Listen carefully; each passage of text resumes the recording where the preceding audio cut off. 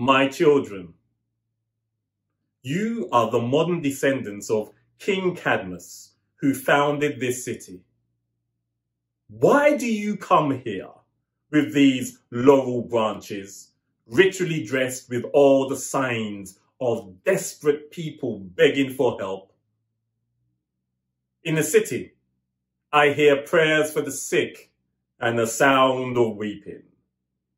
The air is heavy with incense and tears.